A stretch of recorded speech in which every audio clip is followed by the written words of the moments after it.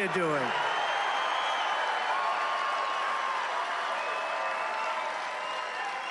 Unbelievable. No, it's all, these congressmen, they're looking, they're just shaking their head. They can't believe it. They can't believe two things, actually. The size of these crowds. You know, you could fill this place up 3 times. Why didn't you get a larger arena? Huh? Somebody said, as we were riding by, oh, it's too bad the arena hasn't started filling up. I said, no, you don't understand.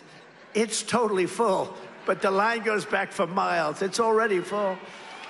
But we got to do that, fellas, you know? We got to do it. Because I've been saying for a long time, I said, these people are coming in from prisons and jails. Nobody listened to me. They're murderers. They're drug dealers. If you take a look at Venezuela as an example, their crime is down 72%. Because they've taken their criminals from Caracas. They've taken their drug dealers. They're emptying their prisons into our country. Their crime is down. All over the world, crime is down.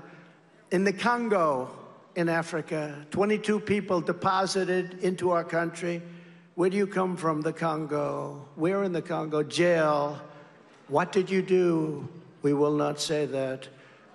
You can imagine.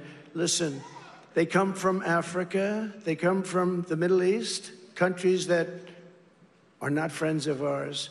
And they're coming by the millions, And these fools, Kamala, who's a Marxist, these fools are letting them come into our country, destroy our country.